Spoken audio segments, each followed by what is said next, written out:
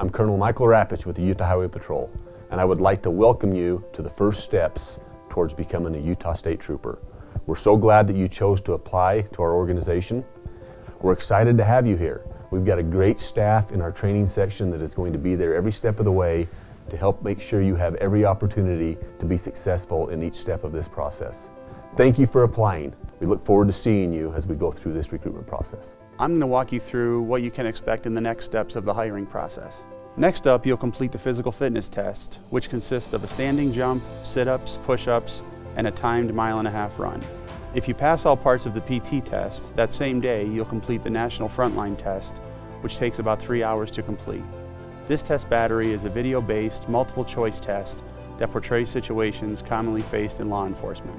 Next up is an interview with a team of UHP captains. In some cases, this may be held on the same day as your PT test. Otherwise, it will be held at our headquarters building. We encourage everyone to dress for success. You'll complete a personal history statement, and our investigators will conduct a thorough background check. Our professional standards team will conduct a polygraph exam, and you'll complete a psychological exam conducted by the Partridge Group. There will be a complete medical exam, including vision and a pre-employment drug screen. And finally, you'll be interviewed by 2 of our majors. Our human resources representatives will call you to offer a job and a start date at post once all of these steps are successfully completed. If you have any questions about any part of our hiring process, please don't hesitate to contact any of our recruiters.